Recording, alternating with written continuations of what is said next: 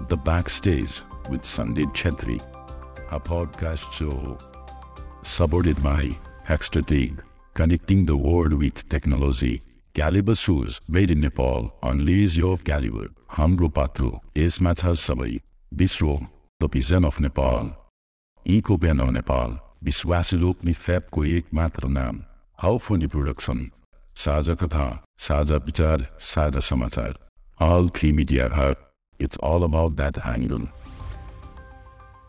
ए डाँडा घरे साइली भन्ने गीत त्यो तपाईको कम्पोजिसन हो. लिरिक्स कसको हो? कृष्ण केसी दाई. कृष्ण केसी दाई जसको भर्खरै कुरा गरेछ. त्यही त. डाँडा घरे साइली लेखेको चाहिँ कृष्ण केसी, आफ्नो मन लेखेको उहाँले, कम्पोजिसन उहाँको. अनि दुवैजना मान्छेहरू लुप्त छन् फेरि.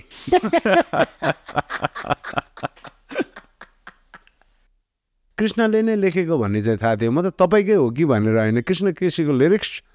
श्रीकृष्ण बम्मल्लाको चाहिँ सङ्गीत यार, क्या संयोजन.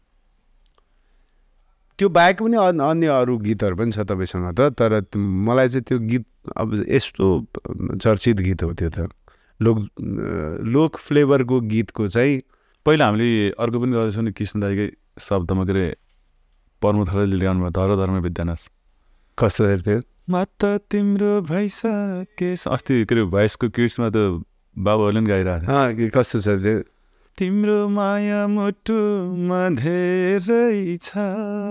माया भन्ने चिज पनि के रहेछ, धरो धर्म विद्यानाश नाटेको होइन, ए ढाटेको होइन, ढाटेको होइन,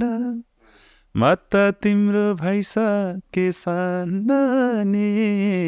विद्यानाश आफू आफ्नो रहेन. एकदम एनर्जेटिक छ नि. पर्वतको स्टेजमै त्यही अहिले. ए नै सर श्रीकृष्ण सर यार, यो त्यो गीत त भइहाल्यो. यो डाँडा घरे साइली एकचोटि सुनौँ न प्लिज. कम्पोजरै उहाँ.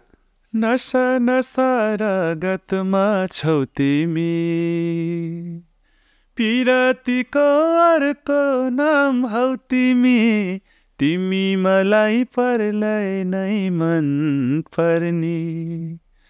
तिमी मलाई परलाई नै मन पर्ने, तिमीले छड्के आँखाले नहेर्ने, मैले हत्ते गरेर के गर्ने.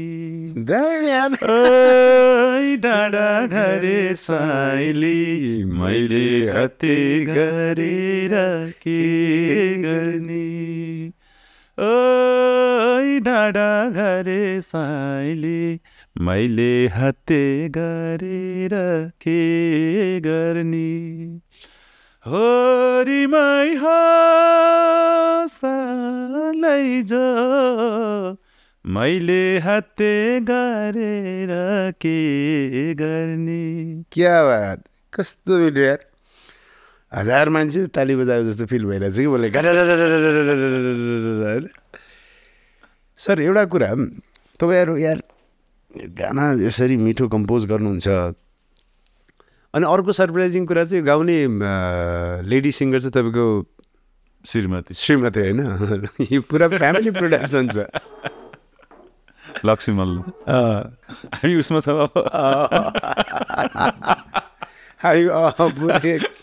हाम्रो खिचाइमै छौँ अहिले. तपाईँको श्रीमतीले चाहिँ गाउनु भएको है? हजुर. यो गीत पछि चाहिँ अब यो गीतसम्म आइपुग्दाखेरिको तपाईँको यात्रा त आफ्नो छँदैछ. अहिलेसम्म कतिवटा गीत कम्पोज गर्नुभयो होला तपाईँले? मेरो गीत कम्पोजको हिसाबले चाहिँ मैले धेरै पहिला आधुनिक गीतहरू गरेँ. सुरुमा मैले लोकगीत नै गरेँ होइन. सबै गीतहरू गर्दा करिब 1000 पुगेको छैन. केही 100हरू थपे भनेपछि 1000 पुग्छ होला. लमसम तपाईँ 1000को नजिक हुनुहुन्छ गीत? हजुर. गीत कम्पोज गरेको एकदम. वाह. मतलब तपाईँले कम्पोज गरेको गीत नेपालका चर्चित सिङ्गर अलमोस्ट सबैले गाएको छ. प्राय धेरै अगाडिको अग्रज कलाकारहरू जसले जो अहिले सम्भव छैन होइन, त्योभन्दा सम्भव हुनेहरू प्राय सबैको आवाजमा गीत रेकर्ड भइसकेको छ। अब नभएकोहरूसँग चाहिँ सहकार्य जारी नै छ। मतलब 1000 नजिक पुगेको गीत रेकर्ड गरेको वा कम्पोज गरेको मान्छे होइन, त्यसपछि चाहिँ अहिले आएर तपाईँको चाहिँ यो गीत भनौँ न डाँडागढे साइली पछि चाहिँ तपाईँलाई लाग्छ यो डाँडागढे साइली चाहिँ तपाईँलाई एउटा चिनाउने ट्रेडमार्क दिने गीत बन्यो भनेर? अब यो हजारौँ मूर्तिहरू कुदिएको हुन्छ होइन, तर अब विशेष मूर्ति भनेको नेपालमै पशुपतिनाथको माथि गजुर हुन्छ नि, आहा, त्यहाँ बस्ने मूर्तिको विशेष जुन एउटा महिमा छ होइन। अब त्यो धेरै भक्तजनहरूले हेर्न पाउने, धेरै भक्तजनहरू खुसी भएको त्यो मूर्ति हेरेर अहिले यहाँ म देखि पनि रहेको छु होइन। अब त्यो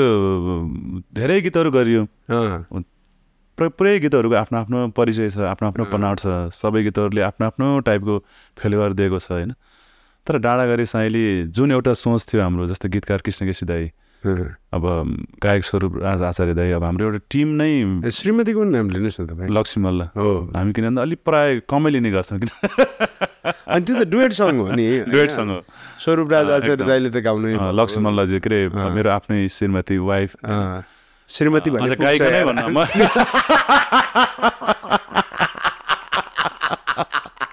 गायिका नै भन्नु रुचाउँछु म होइन।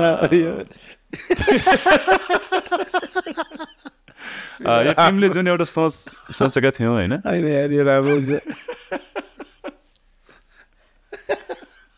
आफ्नै श्रीमती।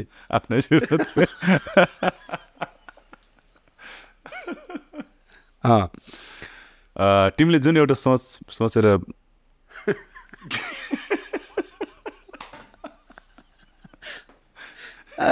ठिक छ। अनि त्यो बेला इनोसेन्टली तपाईँको मुखबाट निस्क्यो क्या, हुन्छ नि मेरो आफ्नै श्रीमती।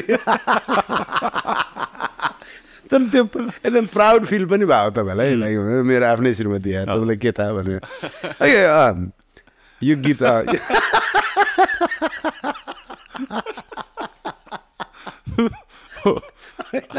हामी बाँकीको समय पनि यसैमा त डिस्कस गर्न सक्छौँ। श्रीमती सम्बन्धी कुराकानीमा त हामी सप्ताह लाउन सक्छौँ। खैर ठिकै छ, त्यतातिर नजाउँ। ओके, यो गीतको गीतकार कृष्णकेशी, हजुर हजुर, श्रीकृष्णबाम्मल्लाले चाहिँ कम्पोज गर्नुभयो,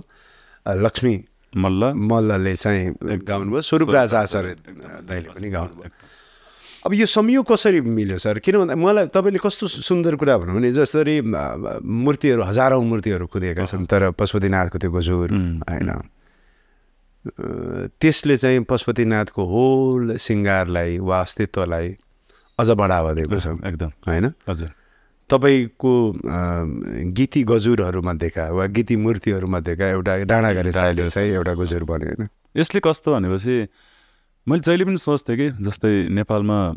पहिला पनि धेरै गीतहरू जुन अहिले कालजयी गीतहरू हिजोको दिनमा हामी रेडियो सुन्यौँ होइन। रेडियो सुन्ने बेलामा पनि कस्तो हुन्थ्यो भने गाउँमा चाहिँ ब्याट्री पुऱ्याउनु पर्ने होइन। जस्तै अब राम्रो गीत बजिरहेको छ तर भोल्युम सानो बनाउनु पर्ने, किन अन्त पहिला बत्ती थिएन नि त। एभ्रिडे ब्याट्री, त्यो ब्याट्रीहरू दिउँसो अझ घाममा सुकाएर ठोकेर होइन, अनि तपाईँको बेलुकी राम्रो कार्यक्रमहरू आउनको लागि साँचेर सानो बनाएर सुनेको। टोक्ने काम त हामी अहिले पनि गर्छौँ रिमोटको। मलाई त त्यो चार्ज गर्ने एउटा मेकानिजमै जस्तो लाग्छ। त्यो कारणले गर्दा मलाई मनमा के हुन्थ्यो, आफै एउटा सर्जक भइराख्दा, किनभने देशमा बसिराख्दा जस्तै विदेशका होस् अझ सांसारिक ठुला खुसीहरू, ठुला अवसरहरू त्यागेरै बस्यो भनौँ होइन। गीत सङ्गीतमा केही गर्नुपर्छ भन्ने एउटा सोच पलाएपछि अब रेगुलर गीतहरूभन्दा केही फरक गीतहरू गर्नुपर्छ भन्ने एउटा सोच आफूमा थियो। अनि लाग्थ्यो कि जस्तै सबै मान्छेलाई प्रिय बन्ने, सबै मान्छे खुसी हुने सिर्जना किन बन्न सक्दैन होइन। त्यो आफू गरेको रेडियो सुन्ने जर्नीदेखि होइन। हजुर हजुर, तपाईँले त्यहाँ चाहिँ भनौँ न भोल्युम, अघि एउटा मिठो कुरा भन्नुभयो कि आवाज पनि सानो पारेको, किन भन्दाखेरि ब्याट्री गीत त सुन्नु थियो, त्यो यति सुन्यो कि जस्तै हिजोको सुनाइले गर्दा अहिले सर्जक हुन पाएको छ। कुनै दिनको एउटा श्रोता हो हामी, प्रत्येक पटक एउटा श्रोता नै एकदम पछि गएर सर्जक हुने हो। अनि त्यो कारणले गर्दा हरेक नेपालीहरूलाई मनपर्ने गीत जस्तै गीतहरू कस्तो छन् चाहिँ एउटा हजुरबालाई मनपर्ने गीत नातिलाई मन पर्दैन होइन, आमालाई मनपर्ने गीत चाहिँ बाबालाई नै मन परेको गीत आएको हुँदैन। जस्तै इभन एउटै घरमा हुँदा मेरै श्रीमतीलाई मनपर्ने गीत एउटै पेसा क्षेत्रमा हुँदा पनि मलाई मन नपरेको हुनसक्छ, मलाई मन नपर्ने गीत मेरो छोरीलाई मन पर्न सक्छ। अब त्यो एउटा समाजमा त्यसरी समाज बनिरहेको छ। तर हामी सानो देशमा छौँ होइन, एउटा सामान्य एउटा भाषा छ, तर किन हाम्रो एउटा इतिहासको हिसाबले ठुलो छ फेरि देशको होइन, त्यसमा हाम्रो भाषा विविधता एकदम के अरे हामी सानो उसमा छौँ होला, तर फराकिलो एउटा सोच किन हुन सक्दैन गीत सङ्गीतमा भन्ने सोच पलाएपछि। अनि कृष्ण दाइले पनि एउटा ठ्याक्कै गीत डाँडा गरे साइले यस्तो छोयो कि त्यो शब्द अनि पिपल रुखे कान्छ। अब कृष्ण केसी गीतकारजी उहाँ आफ्नो घरै फेरि उहाँको पिपल रुखे कान्छ, उहाँको नामै पिपल रुखे कान्छ फेरि गाउँमा पिपल रुखे कान्छ। ठ्याक्कै त आफूलाई हेरेर पनि गीत लेख्नु भएको जस्तो लाग्यो भन्दाखेरि सिरिङ्ग भयो। अनि त्यसपछि मलाई त त्यो कस्तो, अनि त्यो झन् त यसलाई त अझ प्राण भर्नुपर्छ भन्ने टाइपको त्यो एउटा कन्सेप्ट आयो। अनि त्यसपछि मेलोडी बन्यो। अनि पहिला मेलोडी बनिसकेपछि लिरिक्स लेखिएको कि लिरिक्स लेखेको? पहिला चाहिँ एउटा शब्द उठान अनि त्यसपछि थिएको चाहिँ दाइले पठाउनु भयो। अनि मैले कम्पोज गरेर उहाँ त अब अमेरिका बस्नुहुन्छ होइन, अब पठाएपछि गीतको बारेमा ल राम्रो पनि भयो। अनि त्यसपछि हाम्रो एरेन्जर कृष्ण भान्जा, अनि उहाँसँग बसेर एरेन्ज पनि कृष्ण श्रीकृष्ण कृष्ण कृष्ण हजुर हजुर वाह। अनि त्यसपछि एरेन्ज गऱ्यौँ, तर काम गर्दै जाने क्रममा अब स्टुडियोमा धेरै कामहरू हुने, अब कतिपय कामहरू पेन्डिङ कामहरू गर्नुपर्ने भएको हुँदा म चाहिँ कुन अब एउटा भनौँ न कुन रफ्तारमा थिएँ, ठ्याक्क तपाईँको कोरोना पनि आयो। अनि हामी चाहिँ गाउँ पस्यौँ होइन। अनि त्योभन्दा 2-3 वर्ष अगाडि यो काम भइसकेको थियो एरेन्जको कामहरू, त्यति पेन्डिङ यो स्टुडियोमै बस्यो गीत। अनि 2-3 वर्ष एकदम स्टुडियोमै बस्यो, पाकेरै बस्यो भनौँ न। अनि त्यसपछि जब गाउँ पछि त लटरम्मै पाके जस्तो भयो। गाउँमा पुगेपछि मेरो पेन्डिङ कामहरू के छ, म त गाउँमा गएपछि झन् अझ त्यो लोकगीतको माया लाग्यो मलाई। जब त्यो जुन परिवेश हो त मैले सिर्जना गरेको रहेछु। अनि त्यहाँ पुगेर मैले घरमा आनन्द, अब त्यो बेलामा कसैको फोन आउला छैन, कतै जामला पनि छैन होइन, तर म निश्चिन्त के अरे म त्यस्तो तनावमा पनि थिएन, किनभने म एकदम खुसी थिएँ। किनभने मलाई चाहिँ कोरोनाले म जन्मेको घरमा पुऱ्याएको थियो। म चाहिँ मेरो आमासँग बस्न पाएको थिएँ, मेरो परिवारसँग, सबै परिवार गाउँलेसँग थिएँ म होइन। अनि तपाईँको अब त्यहाँ घाँस दाउरा गर्ने ठाउँहरू, त्यहाँ आफू बाल्यकालमा खेलेको ठाउँहरू त एकदम त स्मरण गर्दै म झन् त्यो सृजनात्मक हिसाबले पनि म जस्तै मेरो आदरणीय गुरु चन्दन कुमार श्रेष्ठज्यूसँग अनलाइनमा पनि त्यो बेला गाउँमै बसेर म क्लास लिएँ होइन। मैले त्यो फाल्टु तरिकाले त्यो झन् तनाव भएर यस्तो छ उस्तो छ चिन्ता त लाग्यो। म्युजिकको विद्यार्थी पनि त हजुर हजुर। अनि त्यो हुँदा मैले गरेका कामहरू के छ त भनेर सोच्ने एउटा समय मिल्यो मलाई, कोरोनाले त्यो समय दिलायो। अनि ठ्याक्क कृष्ण दाइसँग कुरा हुँदै जाने बेलामा दाइ एउटा काम गरेको थियौँ नि हामीले, डाँडा गरे साइलेन्ट, अनि त्यो गर्नुपर्छ, तर अब कस्तो नि गर्नुपर्छ भन्ने भयो, तर कसरी गर्ने, त्यो स्टुडियो त थिएन त्यहाँ। अनि त्यसपछि मैले काठमाडौँमा हाम्रो एरेन्जर कृष्ण भान्जा हुनुहुन्थ्यो, भान्जा त्यो फाइल कता छ होला कि कतै हरायो कि, त्यो त हामीले राम्रो काम गरेको थियौँ एउटा, हो मामा पठाउनु भयो उहाँले। त्यो बनाउँदाखेरि तपाईँलाई चाहिँ एकदम यो मिठास यो मेलोडी चाहिँ मजाको छ भन्ने जस्तो लाग्यो? त्यो लागेको थियो, किनभने तपाईँलाई लागेको थियो पहिले सुरु कि अघि भन्नुभयो नि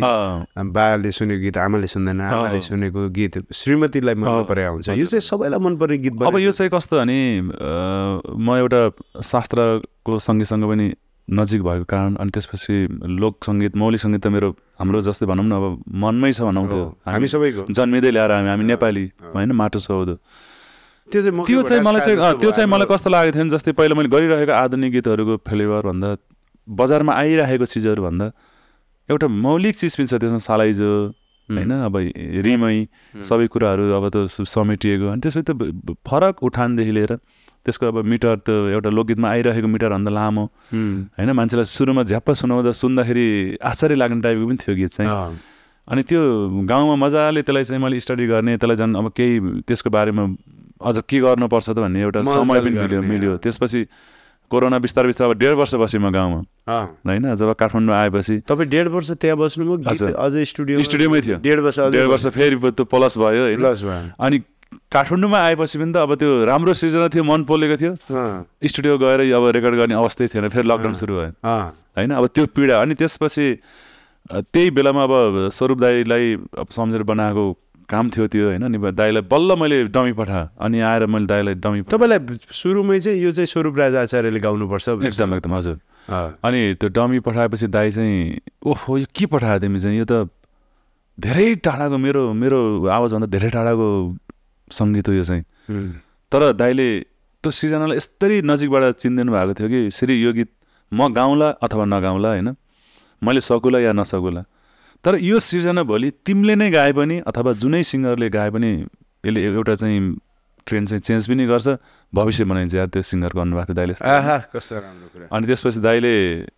मेलोडी पठाएपछि श्री यो त नटजोग यार यो लोकगीत होइन यो लोकगीत भित्रको लोकगीत हो यो गीतभित्रको गीत हो यो यसले त मन हान्छ यार होइन यसलाई गाउनको लागि चाहिँ एकदम मनबाट म बुझ्छु पहिला म बुझ्छु अनि बल्ल तिमीलाई किनभने हामी प्रायः गीत दाइलाई मैले डमी पठाउनु बेला ओके स्टुडियो डेट राख नि त किनभने दाइलाई त उहाँलाई सिलाइराखेको उहाँले लगाइराखेको कोट टाइपको पठाएपछि त उहाँलाई फिटिङ भइहाल्थ्यो तर मैले चाहिँ कस्तो भने अब ज्यान त उहाँको हेरेँ होइन तर डिजाइन चाहिँ फरक थियो कि वाह कस्तो राम्रोसँग कुरा होइन अब हजुरको कस्तो भने अब पठानी सुटहरू लगाइराखेको मान्छेलाई सिधै स्टकोट दिँदा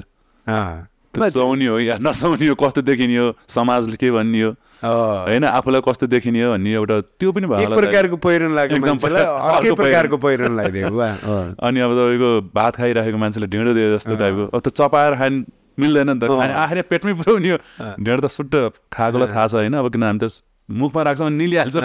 तरिका फरक हुन्छ त्यही पेटमा गए पनि दाइले म एकदम त बुझ्छु यार यसलाई म बुझ्छु पहिला त्यसपछि म तिमीलाई भन्छु अब मलाई त कस्तो नि हो बना दाइ म हजुरको घाँटीहरू बना गीत हो अनि 2-4 दिन त साँच्चै त्यो अब कोरोनाको बेला थियो छटपटी नि भयो अब के हो दाइको आवाजबाट भर्न पायो हुने हो भन्ने अब टाइपको त्यो उ त थियो अनि दाइले ठ्याक्क 3-4 दिनपछि श्री ठिक छ यार म गाउँछु होइन तर मलाई समय दियो फेरि दाइले समय माग्नु मलाई समय दियो यो त किन भन्दा म स्टुडियोमा गएर रेकर्ड गर्ने बेलामा चाहिँ केही बुझेर जाउँ होइन अनि त्यसपछि दाइले 15-20 दिन हामी कोर्यौँ दाइले प्र्याक्टिस गर्नुभयो अनि स्टुडियोमा जाने बेला पनि ठ्याक्क बेलुकीको 4 बजेको समय लिएका थियौँ हामी दाइ आउनुभयो होइन अनि म पनि पुगेँ सँगसँगै किन भन्दा उहाँ चाहिँ टाइमको लागि एकदम होइन 1 घन्टा भनौँ 4 बजी छ नि 3:30मै पुग्नुहुन्छ प्रायः क्या भयो अनि त्यो अब दाइको त्यो बानीले गर्दा मलाई थाहा थियो म पनि टाइममै पुग्दा सँगसँगै भयो अनि भित्र स्टुडियोमा पुग्ने बेलामा दाइले भन्नु श्री आज म गीत गाउन आएको होइन अनि के भन्नु छ दाइले है के दाइ यहाँ म सिक्न आएको यार गीतमा जे छ जति जे हुनुपर्छ जे गर्दा गीत चाहिँ सौन्दर्य बन्छ मिठो बन्छ मिठास बन्छ त्यो दाजुभाइ बसेर लिनुपर्छ मलाई पनि कस्तो भने फ्रिली भयो क्या त्यसपछि चाहिँ हो त दाइ ल त्यसो भने ल ल्याउँ न त अनि दाइले गाएको सुरुमा गाएको राम्रो थियो अनि त्यसपछि गाएको पनि राम्रो थियो तर किन भन्दा त्यो सुन्दा दाइको पनि मन नभऱ्यो नि मेरो पनि मन नभऱ्यो जस्तो नि अनि दाइलाई ठिक लागेको बेला मलाई नलागे जस्तो नि मलाई ठिक लाग्यो दाइले फेरि तिम्रो डमी सुन्नु फेरि गरौँ यार गर्दा अनि त्यसमा हामी दाइले भन्नुहुन्थ्यो पछि मेरो जिन्दगीमै सबभन्दा बढी समय लागेको गीत हो यो धेरै मेहनत परेछ यो गीत केही गर्छ भन्नु फेरि हिँड्ने बेला फेरि त्यो कुरा भयो अनि लकडाउनको बेला थियो अनि तपाईँको जस्तो यो गीतको गायिका हजुर उहाँसँग चाहिँ कतिको सहज भयो लक्ष्मीलाई कतिपय गीतहरू प्रायः गीतहरू मैले अब घरमा कम्पोज गर्ने बेला उनीहरूलाई थाहा भइसकेको हुन्छ होइन अब यो गीत चाहिँ उनको फेरि कस्तो एउटा सोच के छ भनेपछि म धेरै गीत गाउँदिनँ बरु मलाई सुट नहुने गीतहरू अथवा अब राम्रा गीतहरू अरू गायिकाहरूलाई दिँदा पनि हुन्छ तर उनको एउटा इच्छा के भनेपछि म चाहिँ हरेक सिङ्गरहरू लिजेन्डहरूसँग जस्तै स्वरूप राज आचार्य दाइसँग गजल गाएर हुँदैन नि त होइन अब दाइसँग एउटा आधुनिक गीत गाउँछु भनेर हुँदैन नि त भारी त आफूले बोक्नु पऱ्यो नि त होइन दाइसँग एउटा सहकार्य गर्नको लागि चाहिँ मैले त्यो सौदो टाइपको एउटा फिटिङ मेलोडी के त्यसरी क्रिएट गरेको अनि त्यो कारणले गर्दा लक्ष्मीलाई सबै कुरा थाहा भइसकेको हुन्छ अनि सहजता त कस्तो नि त्यो बेलामा अब अहिले सानो नानी चाहिँ पेटमा थिइन् होइन लक्ष्मीले गीत गाएको 7 दिनपछि चाहिँ नानीको जन्म भयो भनेपछि दुईटै गीतहरू सँगसँगै आयो त्यो दुईटै सिर्जना भन्छु म त एउटा सिर्जना नानी अर्को सिर्जना गीत होइन अनि हाम्रो जिन्दगीमा एउटा भुल्नै नसकिने एउटा समय के छ भनेपछि यो याद हो गीतको एउटा जसरी जन्म भएको थियो होइन गीतसँगै त्यो रोकिएको त्यत्रो 3-4-5 वर्ष रोकिएको गीत पनि सँगै नानीसँगै आएको थियो अनि त्यो कारणले गर्दा एउटा लक्की पनि भन्छु त्यो दिनमा लक्ष्मीको भोकल नभएको भए सायद उनको भागमा नपर्न सक्थ्यो हो किन भन्दा अब त्यो सुत्केरी अवस्थामा गाउन सक्ने अवस्था हुँदैन थियो अब नर्मल हुनको लागि चाहिँ तपाईँको 1 वर्ष होइन महिलाहरूलाई कुर्नु पर्थ्यो अनि त्यो हामीले कुर्ने अवस्था पनि हुँदैन थियो किनभने लकडाउनको बेलामा हामीले अब गरेको सिर्जना लकडाउन पछि सहज हुने बेलामा बजारमा केही सिर्जनाहरू त पठाउनै पर्ने हुन्थ्यो अनि त्यो बेलामा फेरि अब गीतकार कृष्ण दाई नेपालमै हुनुहुन्थ्यो फेरि होइन सँगै एउटा भिडियो गरौँ भन्ने हाम्रो एउटा सोच पनि थियो अनि त्यो कारणले गर्दा रेकर्ड गऱ्यौँ रेकर्ड गरेपछि अब यसलाई चाहिँ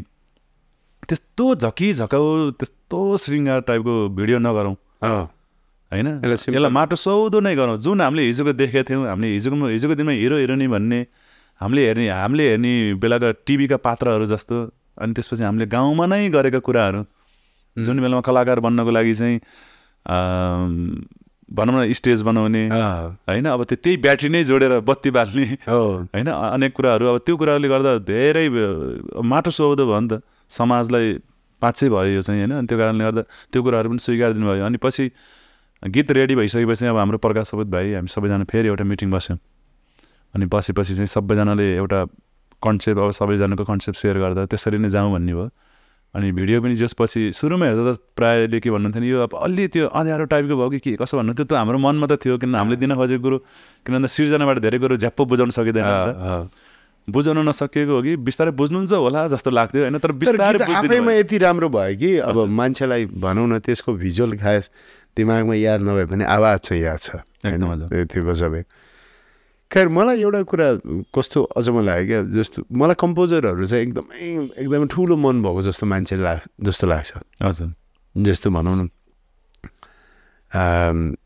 गीतकारले गीत लेखिदिन्छ अनि त्यो गीत यदि त्यसमा सुर ताल नहाल्यो भने त त्यो कविता मात्रै हुन्थ्यो हजुर तर त्यो कवितालाई गीतको स्वरूप दिने अनि गीतको आकार प्रकार दिने अनि त्यसपछि लाएर चाहिँ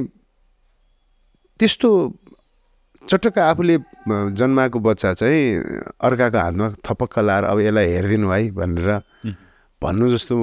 ठुलो मन चाहिँ सायद अरू मान्छेहरूको हुन्छ जस्तो मलाई लाग्दैन तपाईँलाई यो जुन डाँडाघरे शैली छ तपाईँले अघि गाउँदाखेरि पनि मिठो गाउनु भएको छ तपाईँ फेरि शास्त्रीय गीतको चाहिँ स्टुडेन्ट पनि यति मिठो गीत यार यो त चल्ने गीत हो म पनि गाउँछु नि वा मै गाइदिउँ न जस्तो लागेन तपाईँलाई मलाई कस्तो लाग्छ भनेपछि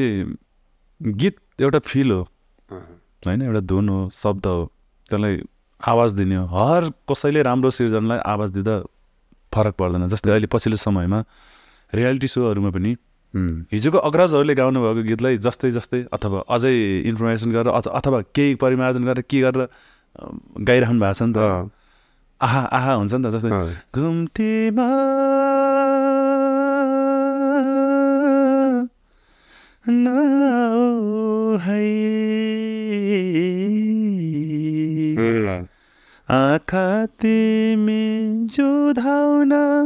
आँखा तिमी जुधाउन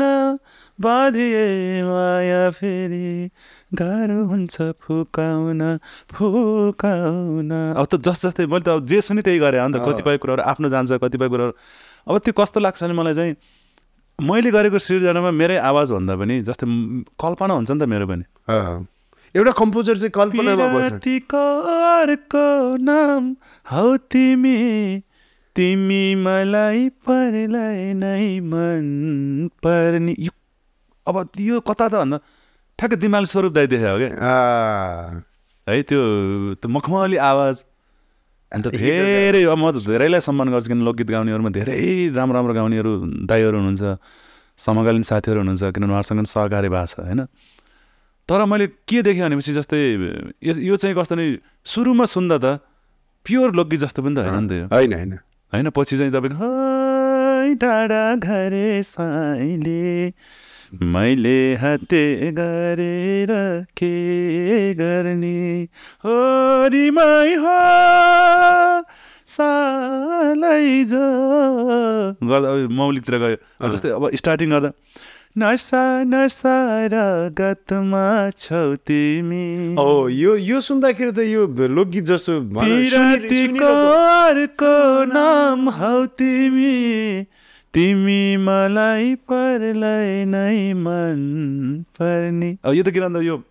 सुनिरहेको लोकगीत जस्तो छैन जस्तो एबाट सुरु भएको छैन होइन यो गीत चाहिँ सुनिसकेपछि तपाईँको परिकल्पनाले एउटा गायक सम्झिनुभयो जसमा चाहिँ श्रद्धेय भेरी ट्यालेन्टेड स्वरूप राजा आचार्य किनभने दाइले चाहिँ भरि मलाई कस्तो लाग्छ भने सिर्जनामा एउटा प्राण भरिनुपर्छ कि हो गीत बन्थ्यो यो गीत चल्थ्यो होला होइन गीत चल्थ्यो होला यो इभन मैले गाए भए पनि अन्य साथीहरूले सबैले गाए भने यो गीत चल्थ्यो होला किनभने यसको बनावट नै राम्रो बनेको थियो किनभने यो तपाईँको राम्रो जग्गा भएको ठाउँमा राम्रै घर बन्ने त हो नि मिलिया जग्गामा होइन तपाईँको तर कस्तो भने अझ राम्रो कसरी बन्छ त भन्ने कुरामा चाहिँ एउटा स्वरूप दाईको आवाजले चाहिँ कता कता गीतको एउटा प्राणै भरिया हो कि सिर्जनाको एउटा प्राण भरिने काम चाहिँ भएको छ किनभने दाईको आवाजबाट पनि अब लक्ष्मीको आवाजबाट पनि त्यो महसुस चाहिँ हुन्छ मलाई चाहिँ ओके जस्तो यो गीतबाट स्वरूप राजा आचार्य वा कुनै पनि भनौँ न यही गीतलाई एकैछिन एक्जाम्पलको रूपमा लिएर एउटा गायक गायिका र त्यसमा अभिनय गर्ने मोडल समेत हजुर चर्चित भयो हजुर एकदम होइन तर जसले त्यो गीत बनाएको मैले तपाईँलाई 5औँ भेटमा श्रीकृष्ण बमल्ल तपाईँ मैले नाम सुने हो अनि कसैले भनिदिनु पऱ्यो डाँडागाडी शैली उहाँले बनाएको हो नि भनेर होइन आफ्नो सृजनाले अरू सबै मान्छे त्यसमा चाहिँ संलग्न भएका सबै मान्छे चिनिने अनि आफू चाहिँ अलिक कम चिनिने वा नचिनिने त्यो देख्दाखेरि चाहिँ यार बनाएको त मैले हो मलाई पनि चिन्दै हुन्थ्यो जस्तो लाग्दैन यो एउटा स्वभाव हरेक मानिसको आफ्नो स्वभाव हुन्छ यो हरेक मान्छेको स्वभाव हो कि कम्पोजरहरूको स्वभाव हो प्राय होइन कस्तो लाग्दो रहेछ भनेपछि म्युजिक डिरेक्टर त्यो कस्तो एकदम जस्तै मलाई लाग्छ कि म किन चिनिने यो समाज हो यो गीत सङ्गीतको किनभने मैले एकदम त बिहानदेखि बेलुकीसम्म एउटा पुज्ने मेरो गुरुहरू हुनुहुन्छ होइन सङ्गीतकै गुरुहरू हुनुहुन्छ अन्य गुरुहरू हुन्छ उहाँलाई कसैले चिन्दैन हजुर मलाई कहाँसम्म लाग्छ भने बरु मलाई त अलि फराकिलो तरिकाले चिन्नुहुन्छ किनभने म अलि बाहिर छु किनभने म समाजमै छु किनभने म स्टुडियो पुगेको हुन्छु म भिडियोमा पुगेको हुन्छु एक दुईवटा सानो सानो कार्यक्रममा पुगेको हुन्छु माया गरेर विदेशतिर बोलाइदिनुहुन्छ अस्ति भर्खरमा जापान पनि पुगेर आएँ युरोपतिर त्यहाँ पनि पुगिरहेको हुन्छु तर म कस्तो नि मिडियामा चाहिँ झ्याप्प हुन्छ नि अलिक बढी चाहिँ आउन चाहिँ नचाहेको भन्दा पनि कस्तो नि अब समय पनि त्यस्तै हुन्छ म बिहान अब आफ्नो साधना गरेर हुन्छु अब गीत कुन बेलामा बनाउने सृजना कुन बेलामा गर्ने शब्द लेख्नु पर्ने हुन्छ कतिपय भिडियोहरूको कन्सेप्ट आफै सोचिरहेको हुन्छु अब मेलोडी त बनाउनै पर्यो अनि समय नमिल्ने आफ्नो ठाउँमा तर मैले चाहिँ जसरी गायक गायिका त्यो पर्दामा देखिने मानिसहरू वा पर्दामा नदेखिए पनि जसले स्वर दिएको उहाँहरू चाहिँ तपाईँको कम्पोजिसनमा वा तपाईँहरू जस्ता कम्पोजर जति पनि हुनुहुन्छ म्युजिक डिरेक्टर्सहरू जति पनि हुनुहुन्छ उहाँहरूको कृतिमा चाहिँ चिनिनुहुन्छ तर तपाईँहरू चिनिनु हुँदैन होइन उहाँहरूको तुलनामा चिनिनुहुन्न होइन त्यो चाहिँ एउटा कम्पोजर भइसकेपछि जस्तो मैले सिनेमेटोग्राफरहरू साथीहरू कति पनि देखाएको छु उहाँहरूको पर्सनालिटी नै के हो भन्दाखेरि अरे यार म क्यामेरा पछाडि बस्छु यार क्यामेरा अगाडि आउँदैन मन नखिचे यार त्यो क्यामेराम्यानलाई म तेरो फोटो खिचिदिन्छु भन्यो भने चाहिँ उसलाई झिजो लागिरहेको हुन्छ क्या होइन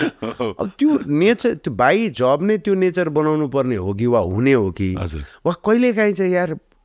यत्रो हिट भएको छ गीत बाटोमा हिँड्दाखेरि मान्छेले सारा मेरो गीत गाउने खेल्ने सबलाई चिन्छन्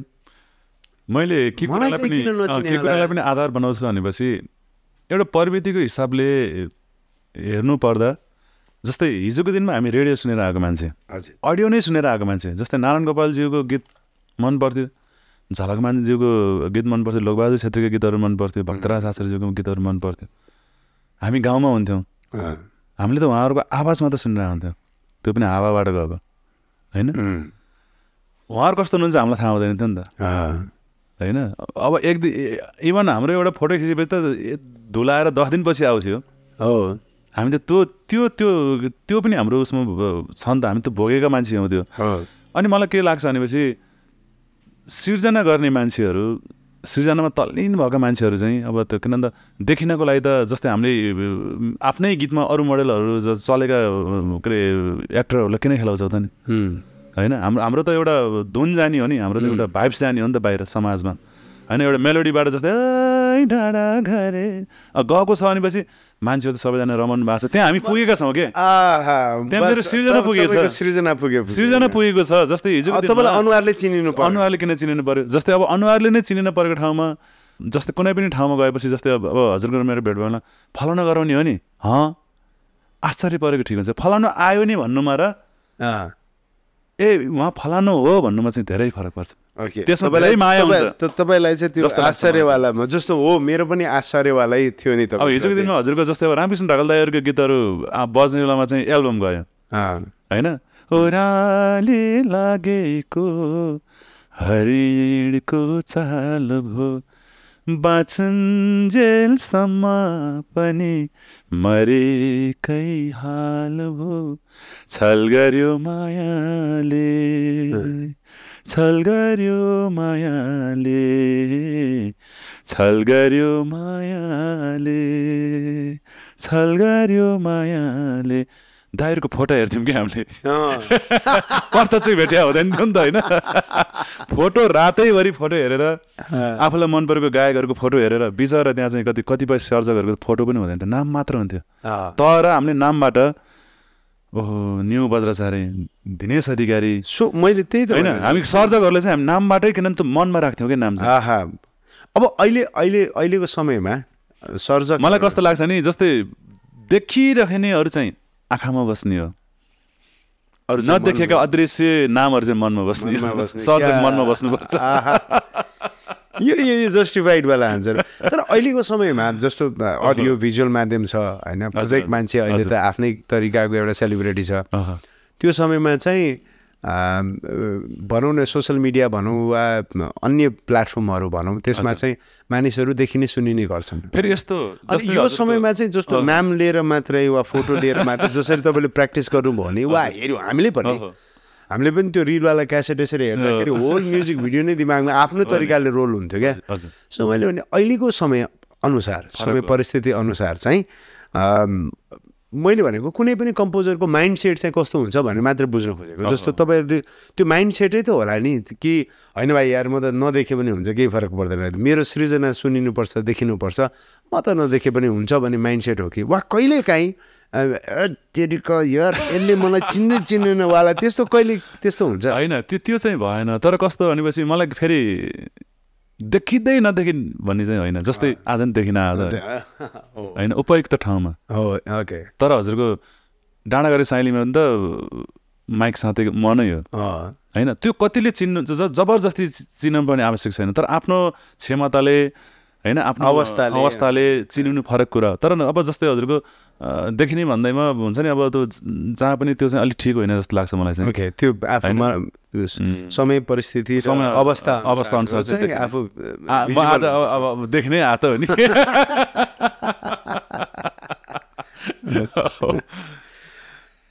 यो कम्पोजरहरू गीतकारहरू जति पनि हुनुहुन्छ हजुर फेरि मलाई अर्को कुरा पनि सोध्नु मन लाग्यो श्रीकृष्ण सर जस्तो तपाईँहरूको सृजनाबाट चाहिँ तपाईँले एकचोटि सृजना गर्नुहुन्छ त्यस काल चाहिँ रहन्छ हजुर भनौँ न तपाईँले अघि हाम्रा अग्रस्रष्टाहरूले गाएको गीतहरू गुनगुनाउनु भयो जुन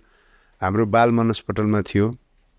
हाम्रो पिताश्रीहरू जवान भएको बेलामा अझ किशोर अवस्थामा भएको गीतहरू थियो अहिले पनि हामी गुनगुनाइरहेछौँ कुनै पनि कम्पोजिसन गाइसकेपछि संसारभरि घुम्ने चिनिने आर्थिक रूपले पनि एउटा सिङ्गर चाहिँ बढी भनौँ न लाभान्वित हुन्छ जस्तो लाग्छ मलाई हुन्छ नि दे गट पेड होइन तर कम्पोजरले चाहिँ एकचोटि सृजना गरिसकेपछि त्यो सृजना उसलाई सुम्पिदिइसकेपछि चाहिँ त्यो सृजनाबाट उसको जति सिङ्गरले आर्जन गर्छ त्यति चाहिँ आर्जन गर्दैन होइन भनिसकेपछि तपाईँलाई मेरो गीत गाएर यी मानिसहरूले जीविका उपार्जन गरिरहेछन् भन्ने थाहा हुन्छ तर त्यो जीविका उपार्जन गर्ने काममा चाहिँ तपाईँ त्यो जीविका उपार्जन गर्ने क्रममा आएको जुन आय छ जुन पैसा छ जुन इन्कम छ त्यसमा चाहिँ आफ्नो 0.0% पनि सेयर नहुने क्या त्यो देख्दाखेरि चाहिँ कस्तो लाग्छ जस्तो हुन्छ नि जस्तो मैले देखेँ अब क्लियरली भन्दाखेरि तपाईँको डाँडाघरे साइलिनेकै कुरा गरौँ न, स्वरूपराज आचार्य दाइले गाउनु भयो होइन, प्रकाश सपुत भाइले म्युजिक भिडियो खेल्नु भयो। अन्य ठाउँमा मैले म अन्य कार्यक्रममा प्रकाश सपुत ट्यालेन्टेड सिङ्गर हो उहाँ, नो डाउट, उहाँको कृति गर्ने तरिका पनि गजबको छ होइन। तर उहाँले पनि आफूले अभिनय गरेको गीत चाहिँ मजाले गाउँदै हिँडिरहनु भएको छ होइन, र उहाँ संलग्न भएको प्रोजेक्ट हो, उहाँले गाउनु स्वाभाविक हो। भनेपछि एउटा मोडल शुद्ध पनि लाभान्वित भइरहेछ क्या, किन भन्दाखेरि उहाँले एउटा समग्रमा 20वटा गीत गाउनुभयो भने वा 10वटा गीत गाउनुभयो वा 5वटा गीत गाउनुभयो र एउटा एमाउन्टको पारिश्रमिक लिनुभयो भने त त्यो 5वटा गीतमध्येको एउटा गीत त तपाईँको पनि हो नि त होइन। भनेपछि कुनै पनि सर्जकले चाहिँ त्यहाँबाट त्यसरी बेनिफिट चाहिँ पाउँदैन। अनि त्यो कम्पोजरको माइन्डसेट चाहिँ कस्तो हुन्छ सर, लाइक मेरो गीत गाइरहेछ, उहाँहरू भनौँ न गाडी चढिरहनु भएको छ, घर बनाइरहनु भएको छ, वा संसार घुमिरहनु भएको छ, वा संसारले चिनिरहेछ, हामीलाई चाहिँ त्यो प्रकारको लाभ छैन। के हो, के भइरहेछ, यो कस्तो फिलिङ्स हुन्छ तपाईँहरूलाई? मलाई कस्तो लाग्यो भनेपछि सृजना र पैसा फरक कुरा हो। हुन त सृजनालाई व्यवस्थित गर्नको लागि पैसा चाहिन्छ, पैसा नभएसम्म नै राम्रो सृजना बजारमा आउन सक्दैन। तर फेरि धेरै पैसा हुँदै पनि राम्रो सृजना भेटिँदैन, फेरि पैसाले तर मैले बुझेँ। अब यो कुरा कस्तो लाग्छ भने जस्तै प्रकाश भाइको धेरै ठाउँमा त्यो धेरैजनाले कुरा गर्नु छ, तर कस्तो हामी एउटा परिवार हौँ होइन। परिवारभित्र चाहिँ प्रकाश भाइले सुरुमा दाइ यस्तो यस्तो म पुगेको ठाउँमा चाहिँ डाँडाघरको डिमान्ड आछ, के गर्ने होला। अब त्यसपछि मैले हाम्रो टिममै होइन, उहाँले गाउनु स्वाभाविक कुरा हो कि, मैले भनेको उहाँले गाउनु, स्वरूपराज आचार्यले गाउनु, तपाईँको वाइफले गाउनु, त्यो स्वाभाविक कुरा हो, वा अरू कसैले पनि गाउनु त्यो स्वाभाविक कुरा हो। मैले भन्नु तर मेरो मनमा चाहिँ मलाई भएन, हामी पुग्न सकेनौँ, अथवा त्यहाँबाट आएको बेनिफिट चाहिँ मलाई पनि सेयर भएन भन्ने उसमा कहिले पनि लाग्दैन। किन लाग्दैन भनेपछि सिर्जना एउटा बिउ हो, एउटा बिउ हो। तपाईँको एउटा राम्रो बिउ चाहिँ रोप्यो भनेपछि चाहिँ त्यहाँबाट अब उब्जन सुरु हुन्छ होइन, उत्पादन सुरु हुन्छ। उत्पादन सुरु भएपछि तपाईँको राम्रो बाली, राम्रो मल जल सबै राम्रो गोडमेल सबै थाक्रा यता भएपछि घिरौलाहरू फल्ने, अब सिमीहरू फल्ने, लट्रममा फल्ने त हुने। अनि फलिसकेपछि चाहिँ त्यो भोलि ट्रकमा कसैले बिक्री गर्छ। अब गलकोटमा फलेको सिमी बागलुङमा आउनसक्छ, बागलुङबाट फेरि तपाईँको ठुलो ट्रकमा लगाएर एउटाले बुटोलमा लगाएर फेरि अर्को फाइदा लिएर बेच्न सक्छ। अब उत्पादन त त्यहाँ भइसकेछ होइन। भइसकेपछि वितरण हुनेको क्रममा बिचमा पछाडि कसले फाइदा खायो, कसले के खायो, कता सबै कुरो खोजिँदैन नि त होइन। तर किन त भन्ने मान्छेले कहाँ उत्पादन भएको, यसको बिउ चाहिँ कसले गरेको, लास्टमा त जताबाट जहाँ गर्ने संसारैभरि त्यो चिज फैले पनि उम्रेको कहाँ भन्ने कुरो हुन्छ नि त। आफू उमारेको एउटा बिउ भएको कारणले गर्दा आफ्नो कीर्ति, आफ्नो सृजना जताततै फैलियोस् भन्ने एउटा चाहनाले यो क्षेत्रमा लागिसकेपछि चाहिँ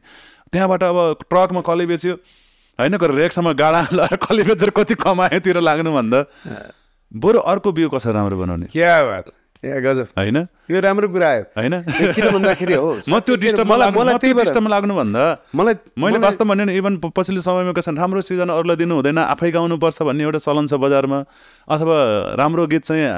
के अरे आफ्नो युट्युब च्यानलबाट राख्नुपर्छ भने म कहिले पनि त्यो सोचेन। किन हिजोको दिनमा पनि धेरै व्यवसायीहरूसँग मैले काम गरेको छु। जस्तै म यहाँ आएको त्यत्रो 700-800 आधुनिक गीतहरू काम गर्ने बेलामा, जस्तै हिजोको दिनमा बिहान टेलिभिजन खोल्यो भनेपछि श्रीकृष्ण बाम्मल्लाको ठुलो नदेखेको होइन नि हामी, ठुलो चस्मा लागेको फोटो आएको थियो जुन बेलामा भिडियो हुँदैन त्यो प्रोमो बज्ने बेलामा धेरैजनाले अहिले के भन्नुहुन्छ, दाइ तपाईँ त्यही दाइ हो,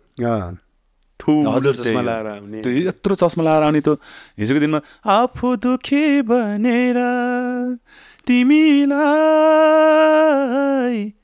खुसी दिए सारा, आफ्नो मुटु चिरेर तिमीलाई खुसी दिए सारा, मैले माया गर्दा गर्दै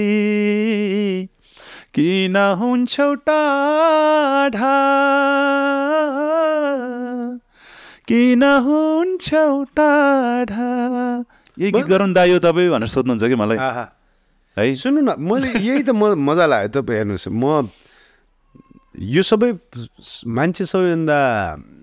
खुसी कुन बेला हुन्छ नि, जब उसको दिमाग शान्त हुन्छ, एकदम पिस अफ माइन्ड भन्छ नि होइन। अनि तपाईँको तपाईँको मात्र होइन मलाई अधिकांश कम्पोजरहरूको यो माइन्डसेट चाहिँ हुन्छ जस्तो लाग्छ। अझ तपाईँको कुरा सुनिसकेपछि एकदम क्लियर भयो होइन। जस्तो यदि तपाईँले चाहिँ यो मैले रोपेको बिउबाट, हजुर बिउ त मेरो हो, तर भनौँ न कृष्ण भगवानलाई दुईटा आमाले माया गरे जस्तै देखियो क्या होइन। एउटाले हुर्काइन्, अर्कोले त्यो भ्यूलाई हजुरको गोल्ड मेडल एउटा एकजनाले गरेको सबैजनाको होइन। अब गायक सिङ्गरहरू एउटा खम्बा थाक्रो भन्छ नि, त्यो बनेर त्यसलाई एउटा टेको लगाएर बस्नु भएको छ। त्यही भएर त्यो माइन्डसेट चाहिँ हुनु जरुरी रहेछ होइन। र तपाईँ यही कुरामा खुसी हुनुहुन्छ कि अरे यार मैले रोपेको बिउ वा मैले बनाएको बिउ चाहिँ यत्रो वृक्ष भनेर सबैजनालाई पुगिरहेछ। त्यो फल कसले खान्छन् खाउन्, फल चाहिँ फलिरहोस्। फाइदा कोसँग हुन्छ त्यो भएको कुरा हो। म अर्को बिउतिर चाहिँ जान्छु भन्ने त्यो राम्रो हो नि होइन। कहाँ दिमाग लगाएर नि अब कस्तो हुन्छ नि, म त्यसको पछि लाग्यो भनेपछि मैले अर्को क्रिएसन कसरी गर्नु मलाई त किन म त हर समय कम्पोजरको दिमागमा चाहिँ म बिउ कसरी बनाइरहन्छु भन्ने कुरा भयो। अब त्यसलाई रोपिसकेपछि कसले बेच्छ कसले के गर्छ त्यो अर्काको कुरा भयो। त्यो डिपार्टमेन्टै फरक पऱ्यो। गजब कुरा ल क्लियर छ भाइ। हो तपाईँहरू कोही कम्पोजर हुनुहुन्छ भने अब यो माइन्डसेटमा नराख्नुहोस् होइन। वा तपाईँको डिफ्रेन्ट माइन्डसेट पनि हुनसक्छ। एक प्रकारको माइन्डसेट चाहिँ यो के हो भन्दाखेरि मैले बिउ बनाएँ, अब यो बिउ कहाँ बनाएको, कसले बनाएको, कसरी बनाएको भन्ने कुरा सबैलाई थाहा भइहाल्छ। त्यसको वृक्ष, त्यसका बोट, त्यसको फल, त्यसको व्यापार कसरी हुन्छ त्यो अलग पाटोको कुरा हो। गजब कुरा।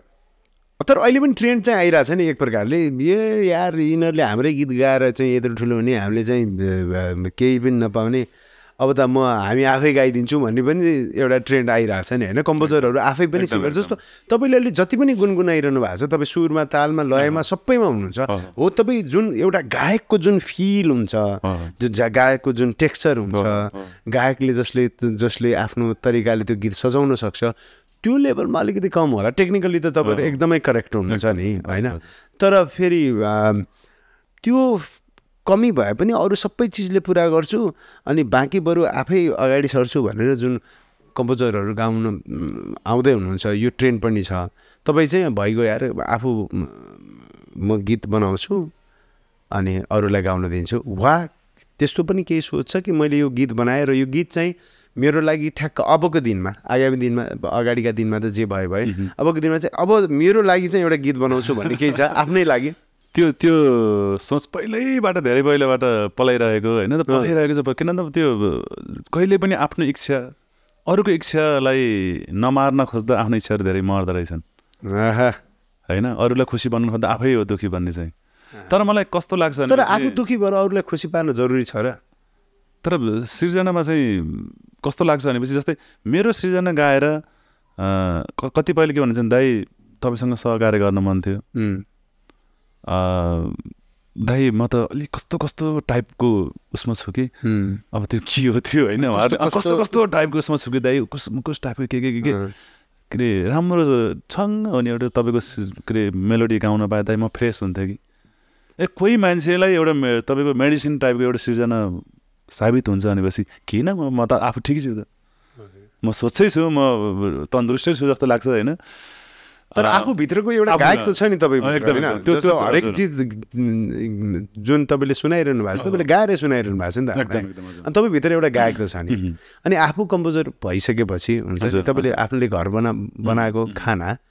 होइन अरू यसलाई यस्तो मिठो लाग्दो रहेछ भनेर पकाइदिनु भयो, घरको आमा जस्तो क्या, यसलाई यस्तो मिठो लाग्दो रहेछ पकाइदिनु, यसको स्वाद हो नि। तर आमाले कहिले पनि कस्तो नि पेट भरेर खाना जस्तै अरूलाई खुवाउन पाए खुवाउँदा खुसी हुने आमा चाहिँ कहिलेकाहीँ भोकै हुनुहुन्छ क्या। हो मैले त्यो बुझेँ, तर म कहिलेकाहीँ आमालाई पनि त मन लाग्छ होला नि, आज चाहिँ यो पकाएर म खान्छु यार भन्ने त हुन्छ। त्यो त मेरो मनमा छ। यो गीत चाहिँ मैले गाउन पाएँ जस्तै अब अस्ति त्यही अब धेरै साथी सर्कल होइन, अनि यही कुराहरूमा कोट्याउँदा जस्तै हाम्रो राज सिक्देल र म एउटै गुरु हाम्रो चन्दन कुमार श्रेष्ठज्यू सँगै होइन, हामी सँगै हार्मोनियम समातेको साथी। अब उसको पनि ऊ जितेर गई हारेर गई होइन, हाम्रो चन्दी गुरुले गर्नुभएको गीत निकै नै हिट पनि भयो। यस्तै बस्ने क्रममा ऊ र म जहिले पनि तर म नै अहिले मेरो एकदम जहिले पनि भन्ने साथी टाइपको उसले मलाई कान्छ मैले उसलाई काहीँ लाग्यो फेरि कान्छ एउटा गीत गाउनु पर्यो लोकगीत अनि मैले यसो यहाँ लोकगीत गाउनु पर्यो तिम्रो शास्त्रीय सङ्गीत के लोकगीत गाउनु अनि यो भेरिएसन छ हजुर हजुर अनि मैले सुन्नुहोस् न मैले अहिले तपाईँलाई ठ्याक्कै रोकेँ जस्तो लोकगीत भन्ने एक प्रकारले वा शास्त्रीय गीत वा आधुनिक गीत यो चिजमा चाहिँ केही भेरिएसन वा केही फाटो वा यो सुपिरियर यो इन्फेरियर भन्ने केही छ मलाई सङ्गीत समाजमा त्यो छ नै त्यो देखेर नै मैले चाहिँ यो सबै समग्र सङ्गीत एउटै सङ्गीत हुनुपर्छ विधागत हिसाबले फरक होला प्रविधिको हिसाबले प्रकारको तर सबै रेस्पेक्टेड चाहिँ हो तर सबै एउटा नेपाली गीत हुनुपर्छ भन्ने एउटा सिस्टम त्यो बुझेर नै त्यो बनाउनको लागि नै मैले खास टाढा गरेँ साइली किन सबैलाई फिट होस् कि आधुनिक पनि खुसी हुने लोक पनि खुसी हुने आमा पनि खुसी हुने बा पनि खुसी हुने होइन एउटा त्यो भन्दा भन्दै कहिलेकाहीँ त उँठ बनिदिन्छ नि त अनि मैले चाहिँ हजुरको आफैलाई बनाएको गीत थियो कि एउटा कति राम्रो बन्यो गीत रुनलाई त हो नि माया लाउने रुनलाई त हो नि रुनलाई त हो नि माया लाउने रुनलाई त हो नि तिम्रै हुनलाई त हो नि तिम्रै हुनलाई त हो नि रुनलाई त हो नि माया लाउने रुनलाई त हो नि यो आफै खान्छु भनेर बनाएको खाना है यस्तै बस्ने बेलामा अनि राजले श्री यार यो त प्लिज के यार यो यसो सोचे ठिकै साथी ऊ गाउनको लागि के अरे सङ्घर्ष गरेर आएको अब मैले भने म त अर्को भ्यू अब यो भ्यू मलाई यो पनि भएन यो भ्यूमा पनि आँखा लाग्यो होइन आँखा लाग्यो भन्दा पनि अब एउटा मन परायो साथी हो ओके यार ल अब म त्यही गर्दा कहिले दाई कहिले भाइ कहिले अब किनभने एउटा म हिजोको दिनबाट जस्तै म जब गीत सङ्गीतमा आउने बेलामा अलरेडी एउटा के अरे घरमा चाहिँ कलाकार जस्तै तिलक मल्ल अङ्कल मेरो मुटु छुने लुम्लेको हावाले अनि हाम्रो मेरो आफ्नै दाजु रामकृष्ण बम्मल्ल होइन अनि उहाँहरूको प्रभाव ममा परेर म आउने बेलामा जस्तै फल्नको छोरो फल्नको भतिज फल्नको भाइ थिएँ कि म हिजो सुरुवाती क्रममा जुन बेलामा म काठमाडौँ आएँ म भलिबल खेल्नको लागि आएँ खास भलिबल खेल्नको लागि म काठमाडौँ परेर छिरेको सुरुमा चाहिँ 11-12 सिधा आएर पढ्नेको चाहिँ आफ्नो उसमा छँदै थियो म राम्रो भलिबल खेल्थेँ पहिल्यैबाट है अब शरीरै यत्रो होइन राम्रो खेल्थेँ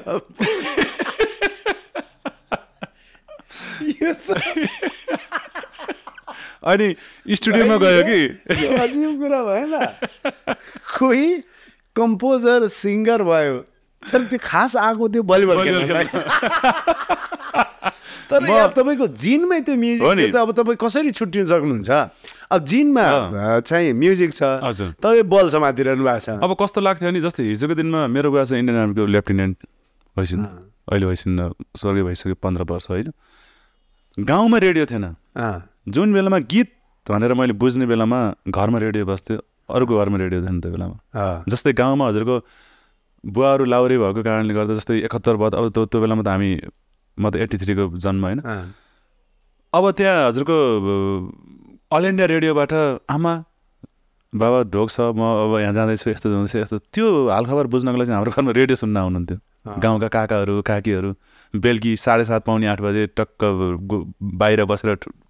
सबैजनाले सुन्ने अनि त्यहाँ गीतहरू बज्ने अनि 11 बजेपछि रेडियो बन्द हुन्थ्यो बिहान 6 बज्ने बेलामा रेडियो खुल्थ्यो 6 बजेपछि भक्ति सँगै तन मन वचनले प्रभु नाम गाऊं हरे राम हरे कृष्ण भन्दै रमाऊं भक्तराज होइन भजन शिरोमणि अब त्यो संस्कारबाट अनि राष्ट्रिय गीतहरू बस्थे यो नेपाली सिरुचाली अब यस्ता गीतहरू बस्थे हजुर आमैले सोध्लिनी जस्ता लोकगीतहरू बस्थे अनि त्यो प्रभाव एउटा अनि काठमाडौँमा आएपछि हजुरको कस्तो भने तपाईँ भलिबल खेल्न आउनुभयो भलिबल खेल्न तर फेरि कस्तो थियो नि फल्नको दाई होइन फल्न यता भन्ने अनि त्यसमा मलाई चाहिँ जस्तै हजुरको स्टुडियोमा जाँदा पनि एउटा परिचयमा सुरुमा पनि गाह्रो भएन अनि गीत सङ्गीतमा लाग्ने बेला पनि त्यो एउटा मायाले गर्दा त्यो एउटा उहाँहरूले गरेको एउटा योगदानले गर्दा सजिलो फल्नको भनेपछि मलाई कस्तो लाग्छ अहिले त्यही भएर सबैजनासँग म चाहिँ स्वभाव हुनको कारण सजिलो हुनको कारण सबैजनासँग एउटा साङ्गीतिक एउटा सहकार्य गर्न एउटा रुचाउनको कारण के भन्दा उहाँहरूको हिजोको दिनमा कतिले मलाई चाहिँ मसँग पैसा नहुने मलाई खाजा खुवाउनु भयो होला होइन कतिपयले मलाई खाना आफूलाई मन परेको चिजहरू तर त्यो अभाव त थिएन तर पनि ओहो भाइ हो भतिज हो एउटा माया हुन्छ नि हो त्यो माया चाहिँ हिजोको दिनमा मेरो परिचय नबन्ने बेला उहाँहरूले दिनुभएको एउटा त्यो जुन एउटा त्यो माया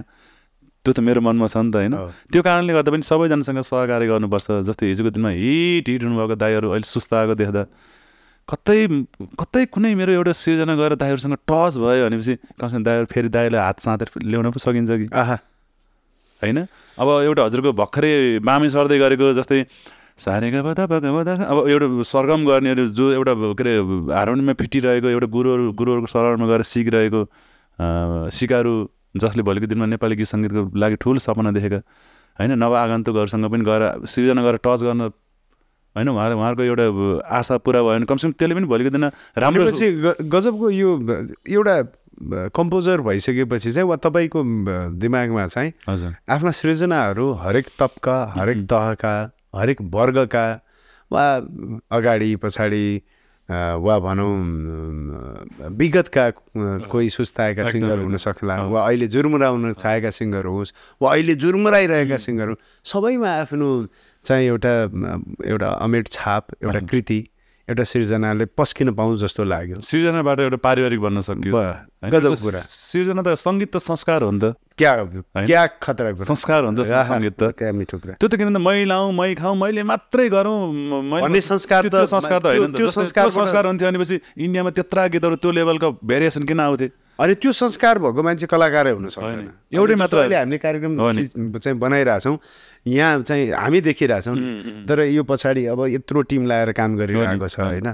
र उहाँहरू पनि देखिन खोजेको भइदिएपछि कसले खेदिन्थ्यो फेरि इन्द्रेडीमा हजुरको इन्द्रेडीमा तपाईँको 7वटा रङ नहुने राम्रो देखिन्छ त एउटै मात्रै धर्छ सर रातै रातोभन्दा राम्रो देखिँदैन होइन कुनै पनि रङ एउटै भयो मैले सबैको जस्तै सङ्गीत विभिन्न किसिमको हुनुपर्छ सङ्गीत गजल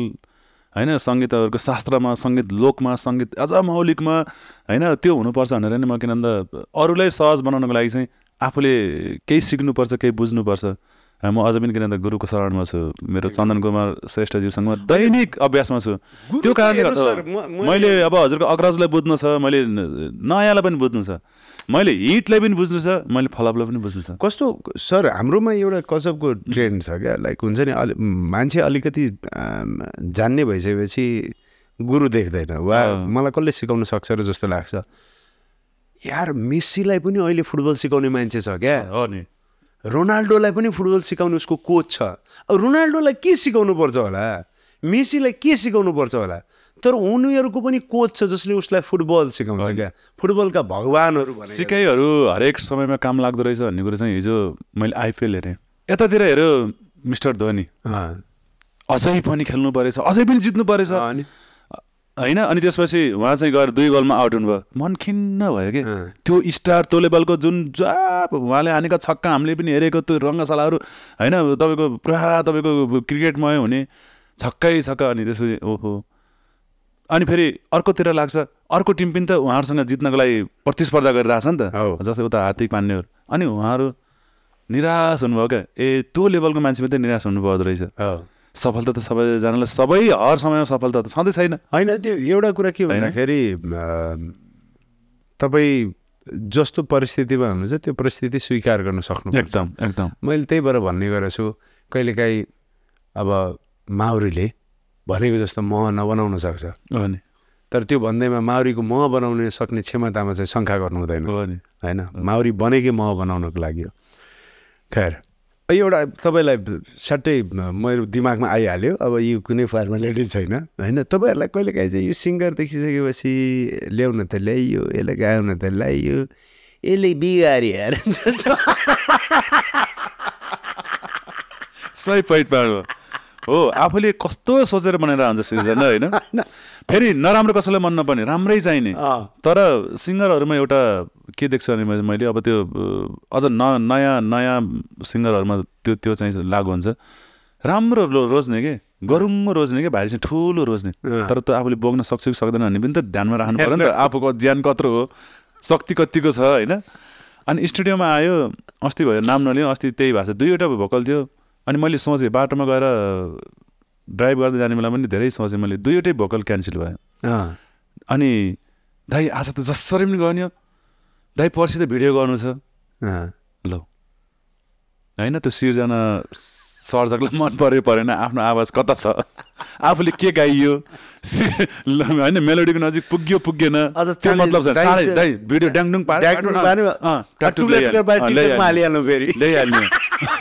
अनि मैले के सोचेँ अनि बाटोमा यसो गर्दा उनीहरूलाई त केही पनि भनेन तपाईँ मैले के भने हर एकदम सिक्नु है भन्छ म जसलाई पनि किनभने मेरो मनमा पस्नको लागि जस्तै हरेक सर्जकहरूको आफ्नो आफ्नो प्रवृत्ति आफ्नो आफ्नो विशेषता छ कसैमा लोक बढी छ होला कसैमा क्लासिकल बढी छ तर कमसेकम तपाईँले जस्तो बोल्ने हो नि त म त होइन त्यो त टिप्ने हो नि त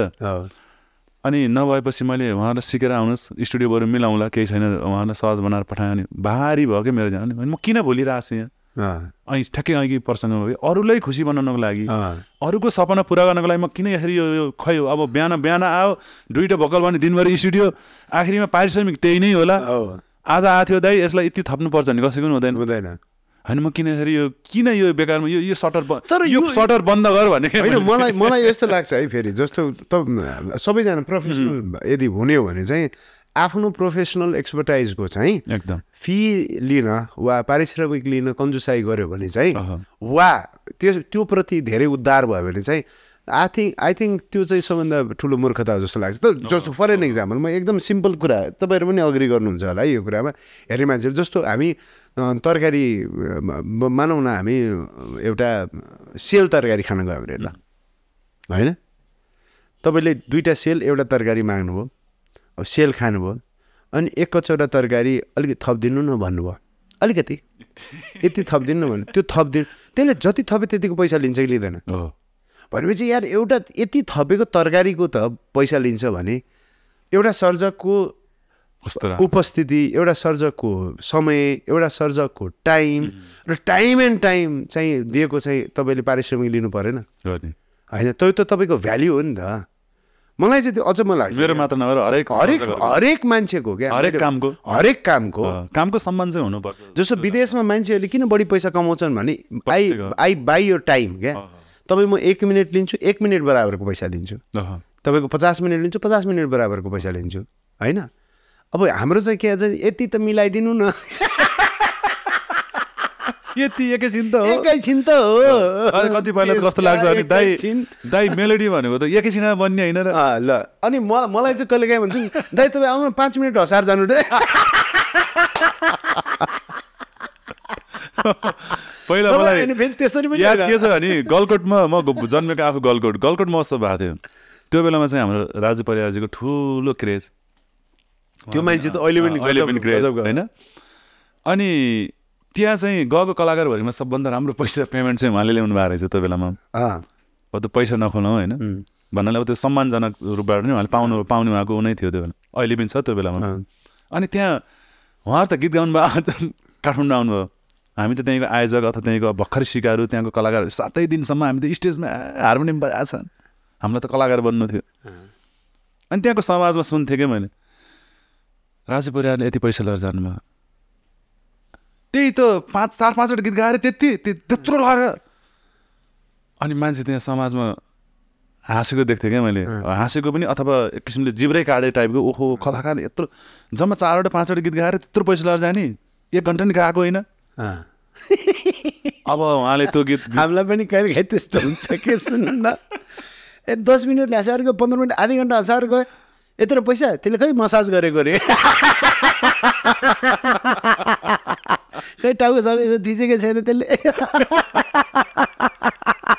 अनि एक्सपेक्टेसन क्या हुन्छ नि एउटा इन्सिडेन्ट त यो कुरा निक्लिहाल्यो एउटा सान्दर्भिक कुरा निक्ल्यो एक दिन एउटा महिलाले चाहिँ पिकासो द ग्रेट पेन्टर होइन उहाँलाई चाहिँ भेटिसकेपछि यो पिकासो भनेर थाहा पाइसकेपछि ओहो पिकासो मलाई एउटा पेन्टिङ प्लिज गिफ्ट गरिदिनु प्लिज बनाइदिनु मेरो लागि भनेर भनिसकेपछि पिकासोले चाहिँ यसरी पेन ब्रस लिएर 2-3 मिनट पनि नलाइकन खरखर गरेछन् अनि ल्याएर चाहिँ ओहो यो पेन्टिङ ल यो मैले पेन्टिङ बनाइदिएँ अनि 2 मिनटमै ठाकठुकै बनाइदिएछन् अनि 3 मिनटमै 3 मिनटमा पेन्टिङ बनाइसकेपछि अब त्यो महिलालाई चाहिँ शङ्का लाग्यो पिकासो हो कि होइन भन्नु त भनिहाल्यो होइन भनिसकेपछि तपाईँ पिकासो नै हो र भनेछ हो भने 3 मिनट बनाइदियो के बनाइदियो त्यसपछि त्यो उसले अब पेन बाई पिकासो के लेखाएको थियो होला उसले चाहिँ लगेर अब अक्सन गरिन्थ्यो त्यो लाखौँ डलरमा बिक्री भयो अरे बिक्री भइसकेपछि त्यो महिलालाई एकदम मजा लाग्यो हो 2 मिनट काटेर गरेको यत्रो डलरमा बिक्री भयो फेरि उनी पिकासँग आइन्छन् र भनेछन् फेरि यो 2 मिनटमा यसो बनाइदिनु न अनि उनले भने 2 मिनटमै तपाईँ यत्रो बनाएको पेन्टिङ चाहिँ 3 मिनटमै बनाएको पेन्टिङ चाहिँ यत्रो डलरमा बिक्री हुन्छ यो कसरी भनेर भन्दा पिकासोले भनेछन् कि मैले यसरी एउटा पेन्टिङ 3 मिनटमा बनाउनको निमित्त 30औँ वर्षसम्म 40औँ वर्षसम्म चाहिँ अभ्यास गरेको छु सो एउटा सर्जकहरूको उपस्थितिलाई चाहिँ उहाँहरूलाई पैसामा मात्र तुलना गर्नु हुँदैन त्यो पनि हो तर हामीलाई चाहिँ अब समाज पनि त्यस्तै छ होइन बिचरा हो पनि होइन मैले एकचोटि कालीप्रसाद बास्कोटा मेरो एकदम मित्र हुनुहुन्छ उहाँसँग गफ गरेको थिएँ ऊ पहिला जागिरे म पनि कलेजै पढाउँथेँ अनि अन्य ठाउँमा काम गऱ्यो अब महिनाको एकचोटि पैसा आउने हो नि त होइन मेरो श्रीमतीले पनि भन्छ तिम्रो जस्तो हो र भन्छ कि अब महिनाको एकचोटि पैसा आउने हो अनि कालीप्रसाद बास्कोटालाई त अब महिनाको एकचोटि पैसा आउने अब सिङ्गर कम्पोजर भइसकेपछि त दिनकै पैसा आउनु थाल्यो हप्तै पैसा आउनु थाल्यो अचम्म लाग्यो अरे कि यो के भइरहेछ भाइ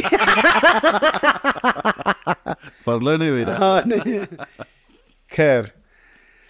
त्यसमै हुन्छ होइन त कहिलेकाहीँ चाहिँ यसो यो सिङ्गर यसलाई ल्याऊ नि त ल्याइयो भाइ यसको क्षमताभन्दा ठुलो वजन परेछ तर रमाइलो कुरा सबैलाई राम्रो चाहिँ मनपर्ने होइन गरुङ्गो मन नै चाहिने तर त्यो गरुङ्गो बोक्नु छ भने आफ्नो पनि त्यही अनुसारको क्षमता बनाउनुहोस् है होइन यार गजब मजाको गफ भयो तपाईँसँग होइन समय बितेको पनि थाहा भएन त्यो डाँडागाडी साइली बाहेक अरू तपाईँलाई सम्झिनु मनपर्ने कुनै सृजना अहिले केही सम्झिन चाहनुभयो भने आफ्नै तपाईँले मेरो आफ्नै सम्झिन पर्ने सृजना त धेरै नै छन् कतिपयले मलाई बामी सर्न सिकायो कतिपयले मलाई उठायो कतिपयले मलाई दुगुर्न सिकायो कतिपयले सुतायो पनि त कतिपयले सुतायो पनि होइन डेफिनेटली हो सिद्धायो भने त्योभन्दा मैले एउटा मेरो सुतेकै सृजना गाउँछु जो धेरै दर्शक श्रोताहरूलाई थाहा छैन होला उक्त गीतलाई चाहिँ मेरो शब्द सङ्गीत गायक सत्यराज आचार्य दाइले गाउनु भएको थियो जहाँसम्म लाग्छ 10-12 वर्ष भइसक्यो त्यो किन भन्दा सुतेको किन त्यो बेला सर्जक किन भन्दा कुन बेलामा प्रयोग गर्ने भन्ने कुरा हुँदो रहेछ त्यो सृजना अहिले प्रयोग गर्ने त्यो सुपर हिटै हो फेरि है त्यो बेलामा समय खुसीको रमाइलो बेला थियो होइन एउटा काठमाडौँमा स्ट्रगल गरिरहेको पात्रको एउटा काठमाडौँ नभएर अब धेरै ठाउँमा म्याचिङ हुनसक्छ होइन म थोरै गुनगुनाएको छैन यो भिडै भिडको सहरमा म त अब बस्दिन होला यो भिडै भिडको सहरमा म त अब बस्दिन होला मेरो मन त गाउँमा नै छ मेरी उनी गाउँमा नै छिन् रुन्छन् रे बाबा रुन्छिन् रे आमा मलाई सम्झेर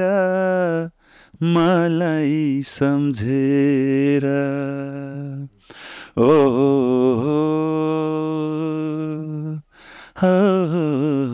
यो तपाईँको कम्पोजिसन यो भिडै भिडको सहरमा म त अब बस्दिन होला। किन नबस्ने त भन्ने कुरा हो नि अन्तरमा छ। मान्छेले मान्छेकै आँघी इमान बेच्दछ पैसा कमाउन। अरूको खुसी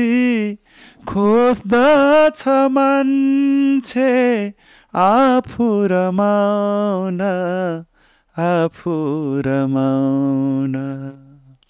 न त पालो पैछ न त परमा मेटिसके संस्कार मेटिँदैछ धर्म। हो हो हो हो यो भिडै भिडको सहरमा म त अब बस्दिन होला। Thank you. तर गायक चाहिँ नरेन्द्र प्यासीजी हो, शब्द सङ्गीत मेरो थियो। किनभने सत्य दाइले गाएको चाहिँ त्यो पनि त्यो यस्तै त्यो हुन्छ नि मलाई मात्र मनपर्ने टाइपको, समाजमा गएर त्यति भिज्न नसकेको तर सुन्दा चाहिँ सबैलाई आनन्द लाग्ने। किनभने त्यो बेलामा समय अलि फरक टाइपको थियो, फरक तरिकाले प्रयोग गरियो। भाग्यले दिएन त मैले के गरौँ, चाहेको थिए तिमीलाई। यस्तो कम्पोजिसनहरू चाहिँ तपाईँहरूले भाग्यले दिए होइन जस्तो मैले तपाईँ यो कम्पोजिसनहरू तपाईँ जस्तो यो एउटा फेरि त्यो स्टेट अफ माइन्डकै कुरा हो। जस्तो तपाईँहरूले त अघि डाँडाघरे साइलीको कुरा गर्दाखेरि सबैले मन पराउने गीत बनाउँछु भन्ने इन्टेन्सन भयो। कहिलेकाहीँ चाहिँ आफूलाई मन परेको गीत बनाउनुहुन्छ होला, अनि आफूले मन परेको गीत जुन प्रकारले सोचेर तपाईँले बनाइरहनु भएको हुन्छ त्यो चाहिँ आम दर्शकले तपाईँले सोचेको अनुरूप मन नपराइदिँदाखेरि चाहिँ कतिको खिन्नता लाग्छ वा के हो? त्यो बेला चाहिँ के सोच्नुहुन्छ? कस्तो लाग्छ भनेपछि तपाईँको गरुङ्गो भारी चाहिँ बोक्न गाह्रै हुन्छ होइन। जस्तै हरेक देशको समस्या हो यो चाहिँ। कस्तो भने फेरि हाम्रो समाज कतातिर छ, समाजको अवस्था के हो होइन। अब जस्तै पकाएर मात्र भएन नि त, स्वाद त मन पराउने खाने त अब जस्तै अब मेरो होटेल चलेन, खाना बनाउनु लागेकोतिर बनाएको छ मान्छेले, मेरो रेस्टुरेन्ट चलेन भन्छ। सृजना पनि त्यही नै हो। अब यो कस्तो नि यी चिजहरू चाहिँ भनेको केही